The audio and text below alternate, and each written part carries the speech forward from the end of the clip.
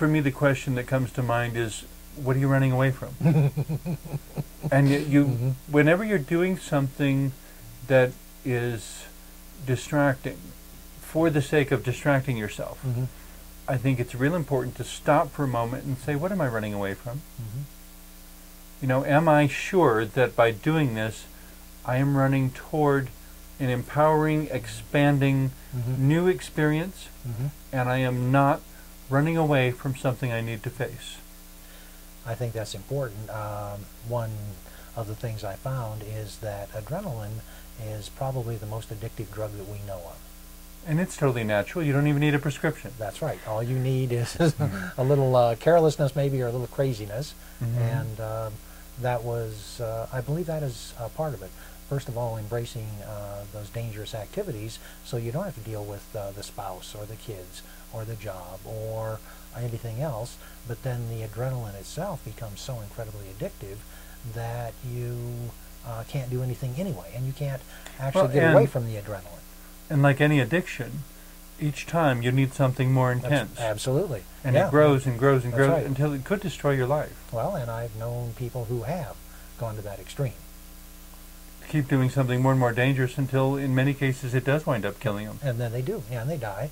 And very interesting, since I had that as one of my difficulties younger in life, that I go out of my way to watch documentaries or interviews with people who do seek out adrenaline.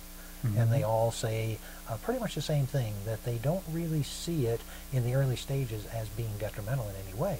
It's very helpful for them, and by the time they realize it might be a problem, many of them cannot abandon that addiction any more than cocaine or heroin or any of those other addictions. Yeah, well, introducing them to the, is it the Quakers? Sitting in silence. Until the spirit moves them. Sitting in silence, you know, and they sit, and they sit, and they sit, and they sit. And I talked to someone recently who said, as they were looking at different religions and visiting different approaches to spirituality, they thought sitting with the Quakers was the most difficult of all. Because they just sat there, they didn't do anything. You're just sitting quietly. You know, the clock ticked, and the clock ticked, and the clock still ticked, and they hadn't done anything. But it's a spiritual discipline. Well, and that, I think that brings to mind that in Western civilization, especially in the U.S., we are doers. We're not beers. Okay. Which is the difference between, I believe, Western and Eastern philosophies, one of the big differences. Okay. In Eastern philosophy, Asian philosophy, they understand the value of being, which would be a Quaker attitude, just sitting until the spirit moves you or until something else needs to happen. And in this country, we are such doers that we don't understand the value of being. I don't. You've had more experience with Eastern cultures probably than I have, a direct experience. In the West, one of the, I grew up in a farming community, so one of the primary personal virtues you could have was to be industrious. What you've just said, though, I don't think should be misinterpreted as suggesting that people from an Eastern mindset are less industrious. Oh, they're not, no. But I think they understand the balance better than most Westerners do.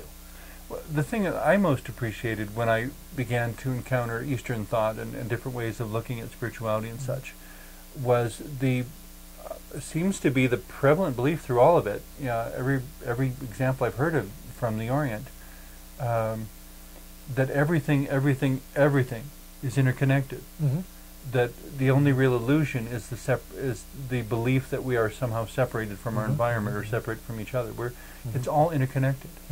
And so when I've looked at examples of being industrious within their civilizations, cultures, history, it very often has to do with the bigger picture.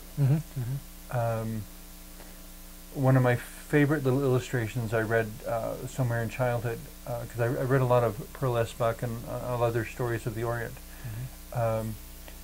was an old man who was engaged in moving dirt to create the terraced mountainsides that you see in the East. And somebody said, "You're never going to finish this." And he said, "Well, no, But if I dig a little, and my children dig a little, and my grandchildren dig a little, the mountain isn't getting any bigger. You know, eventually it will be there. You know, and those terraces did take generations to build. And they're still working on them. And they're still working on them, and they apparently weren't all that concerned with any one particular generation being able to finish them. Right. The only thing I think we have in the West that corresponds to that would be the building of some of the European cathedrals. That took centuries. Yeah. Yes. I mean, there were a number, the modern ones, of course, they want to build in 10 or 20 years. Sure.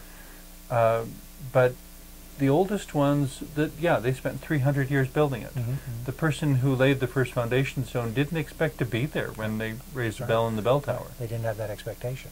Well, and you know how time has accelerated for us in the West and the 21st century in the U.S. Time is shrinking every moment. You know, it used to take weeks for communication to get across the ocean from Europe to America. Now it's instantaneous worldwide. And the faster that we can communicate, that is actually time shrinking for us.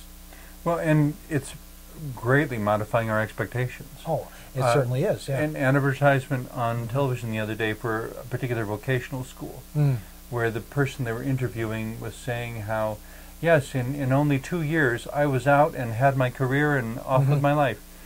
And I kind of thought, what can you really learn in 2 years that would truly empower your life? Because virtually all of the occupations that you can learn now are nothing like they were 10 years ago. No, that's right. And 10 years from now, either you'll have to go back to school again, or you have to be continually learning new methods.